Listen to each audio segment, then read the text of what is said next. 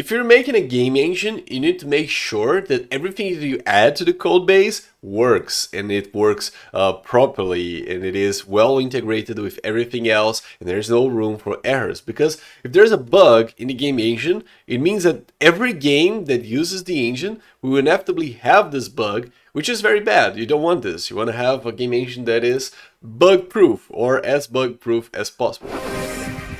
And this, what I'm about to show you, is not a recipe to make sure that 100% you will get a bug-proof game engine. This is probably impossible, but it will help you a lot. So let's figure this out together. And what I'm talking here in this video is about unit testing. And I've been talking about that for a long time, but this video was very interesting because I do have, I'll show you in a moment, some great example of why unit testing is good and how can it help you to achieve exactly what I said. If you are following here and you notice in the previous video, I'm actually implementing the core systems of the game engine. So I do have the game object, the group, and the scene. Scene is not very well implemented at the moment. It's just like here, but the group and the game object are, and I've explained about it in the last video. So if you missed it and if you want to know about it and how they works and so on, just go back one video and you follow along. But basically I finished implemented the group and the game object, and I was like, okay, fine, I'll just commit this and that's it. It works and it's fine and it's perfect. So now I'll move on and I'll create the scene. I'm not gonna write tests for this, it's not necessary, and so on, blah blah blah. And I was like, I felt like I should test this. I should write unit tests for this. I should make sure that the constructor for the object works, and then this const, movable, set const, bounding box, get groups, this operator, and all that works. And the same thing for the group. I need to make sure that every single corner case that I can think of works here. So not only those functions here individually, but how they integrate with others. For example, the group, if you missed the last video, again, watch it, but basically a group can store a list of objects and it does a bunch of optimizations with that. But what if you add an object to a group and then delete this object? Will the group crash? Should test this, it's important. What about the other way around? What if you add an object to the group and then you delete the group? Will the object crash? Well, this is a great question. What if you change an object type from const to movable? Will it do everything that is necessary to update in the groups or in the object itself? Or another question that it is even more complicated. So you added an object to a group, but then you create another object and you use the copy constructor here of this object. Will it work? Will this new object be added to the group? Or will it crash? Or I don't know, not copy everything properly? Or what about the assignment operator? You need to test this. So there's a bunch of stuff that you need to test, and it is very hard to test this real time. Like, hey, this is an engine. I would just run the engine or write a quick game and figure out if this works, because there are so many corner cases that in the end you won't be able to find that. And a great example of that is Cave Engine. We've been developing Cave for a long time. I've been developing actually for like 9 years, and the code base is huge. And now we are in production, in full time production basically here in the studio of our next game using Cave Engine, which is my 3D engine. And since it does not have unit testing, and there's a lot of people working in it, I mean, we have 3 people working in it, in this game, it is very common to find weird bugs that were introduced like years ago, or many time ago, not exactly years, but it was there and we never found it because there was no unit testing. So it is so important to write that, because I was like, okay, it's fine, this works. And then I wrote unit tests, and now if I run the tests, you can see they all work. But you can also see here that I do have a lot of tests for the collision and so on. Now I have 115 tests, but if you go ahead and check how many lines of code I have to write, let me actually move this up. Check this out. It goes from line 1500 all the way down, and this is all related to the game object and the group, all the way down to 1900. So 400 lines of code just to test this. And what happened when I just wrote all these tests and I think about every single corner case? Well, I run, and as you can see, there was a lot of mistakes. A lot of stuff not working. For example, the copy constructor here was not copying stuff correctly. Assignment operator was wrong too. You can see default constructor had a problem, was not copying the name properly.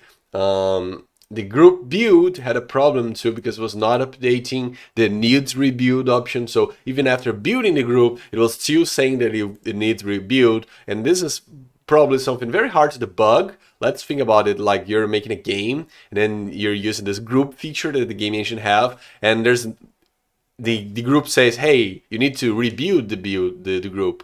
And then you do that, you rebuild it.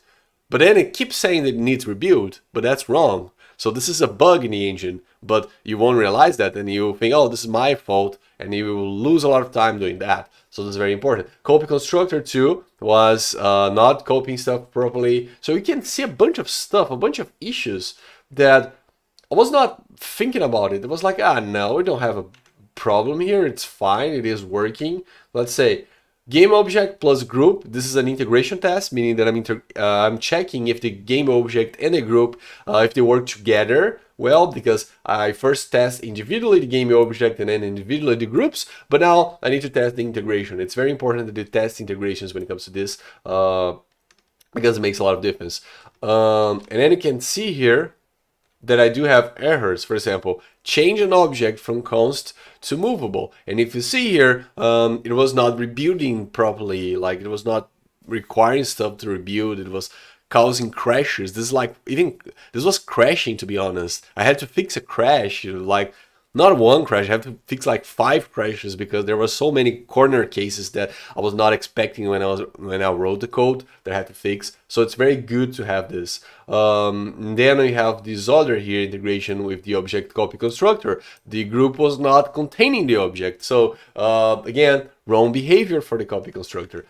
So you can see that this helps me because then I was able to immediately see, oh my god, I have a lot of problems in this API, so I was able to fix it, and now I don't have problems. I mean, I don't have problems, maybe not, probably I will have some problems too, but they're way harder to spot now because, of course, as you can see here, I've checked a bunch of corner cases for it. So this is good. So this is very important. And all the other stuff here in the engine is tested too. So there's a bunch of unit tests for everything. And a good thing about this is later on, if I say, oh, I want to change, for example, the collision resolution for the transform versus sphere, it may break a bunch of stuff, but I will immediately be able to spot this because it's here, there's a unit test. So as soon as I break the transform versus sphere, it will fail the unit test and say, oh my god, no, this is wrong,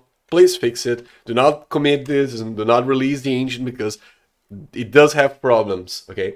So it makes it very hard to introduce regression in a code base. And a great example of this, and I'll talk about Cave Engine once again.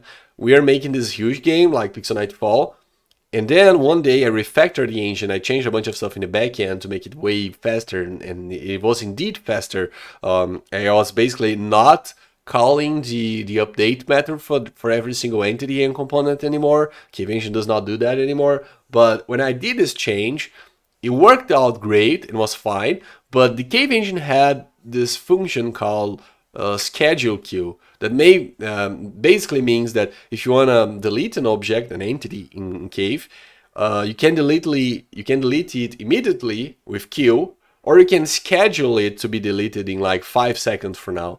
So this was very good, and our designers here were using this a lot to do a bunch of stuff, of delayed stuff in the game, but I was not able to test this. I was like, oh, okay, it's fine. I never think about that. So when I did this change in the backend for the engine, when I removed the update for every single entity, but what I did not realize is that the update of the engines was actually the thing responsible to actually kill them if the scheduled kill was on.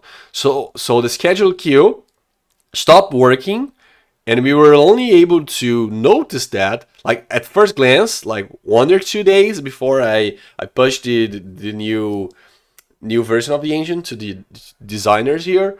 They started like saying, hey, this is something wrong. There's something wrong happening in the code. I don't know why. And then the designers took like 3-4 days trying to debug and figure out what was wrong. And in the end was an engine bug that got introduced after a feature. This was an engine regression.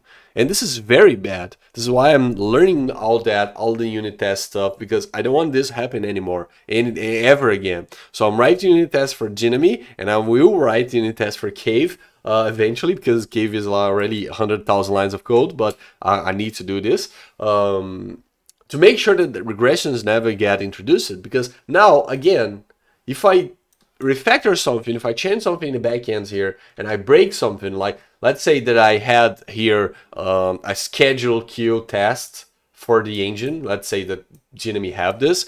As soon as it breaks, as soon as it stops working, the test will no longer pass. And say, oh, nope, it's not passing. It's not killing the entity after a second or something like that. So you should check that. As soon as I do this, it will obviously spot, and I will obviously be able to understand and fix the bug. And in unit tests also helps me. I'm noticing that it helps me to write like a better code overall, because I can think of corner cases that I would not normally do if I was like just making the game and that's it, because I can test very easily stuff here. So this is great. And these corner cases, you may think, oh, if you're not thinking about the corner case, they probably does not exist. And this is not wrong. This is wrong, actually. This is not correct, because I found in Cave the hard way around that corner cases happens all the time.